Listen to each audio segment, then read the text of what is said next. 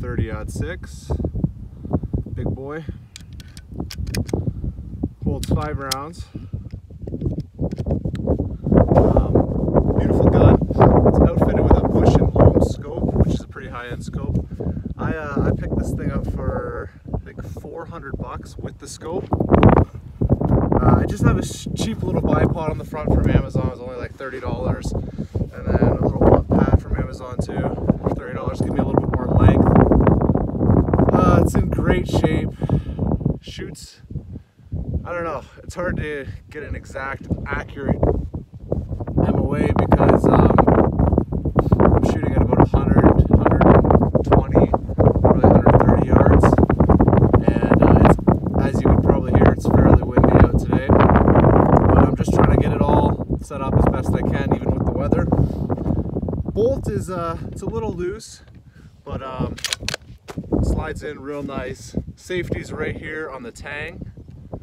Great spot, really like that. Trigger's pretty nice.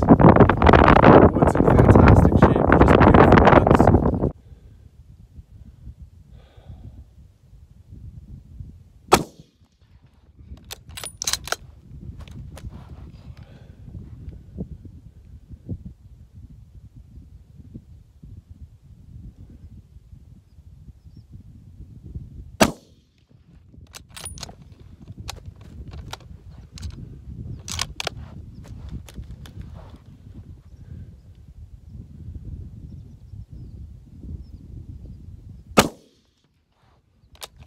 So here are the results.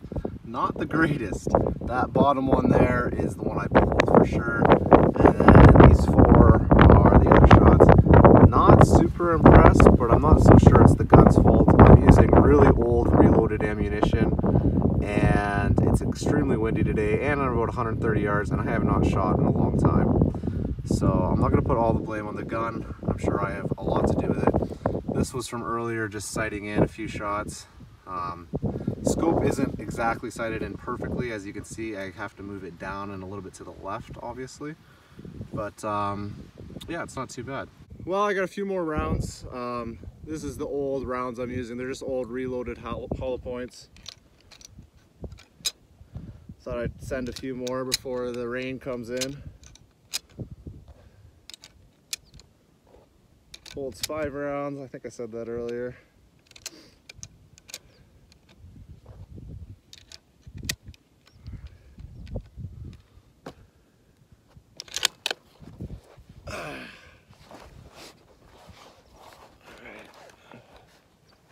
Let's see if I can get them a little closer.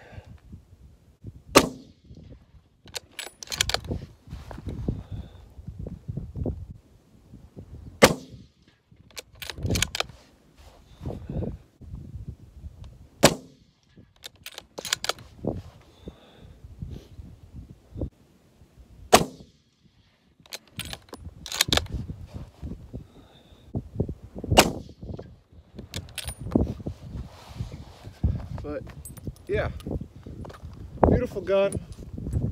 Really enjoyed it so far. Pretty simple, nothing too fancy, super affordable, similar to the Parker Hales. If you see one of these, I would not hesitate to pick them up. They're for the money, fantastic guns. I have not had many issues. The bolt release is simple. You just pull the trigger forward, so this way, well, I guess it's backwards, and slides right out. Simple bolt, double lug, and then to put it back in, I think you have to pull the trigger forward. Yeah, and then she'll slide back in. It's got a nice little red indicator on the top here, so it lets you know when the it's loaded. So if I pull this down, there's a little red indicator at the top of the bolt right here. That lets you know that there's a round, well, it doesn't let you know that there's a round chamber, but it lets you know that it's cocked and ready to fire. And if I hold the trigger, put it down, now that little red indicator is it's down and flush with the bolt, so it lets you know that it is not cocked. So if I pull the trigger, fire. Nice little thing, nice little touch. This bush and loam optic, I think is it's a 6 times. Really nice, really simple. Feels great. Yeah, beautiful gun. Fairly light. Feels good in the hands. I don't think that there's too many of these produced. There's this, which is a Monarch, and then there's also a Majestic. Those are a little bit rarer, a little bit fancier. They have some scroll work on the bolts. But yeah, other than that, it's a pretty good gun. The iron sights on these are actually fairly good. It's got a little flip-up sight here. And the end sight is very, very nice and open. Very nice and open. It's a beautiful gun. Here's the other 5 rounds I sent in. So I think 1 there, 2 there, and 1 down there. But it's a little bit better, but not much better. I'd like to see some better grouping. So yeah, I'm gonna pack it in because it's gonna rain. But I really appreciate the support. If you got any questions about the BSA Monarch, comment below. Hit that like button again. Thanks for watching, guys. We'll see you guys again.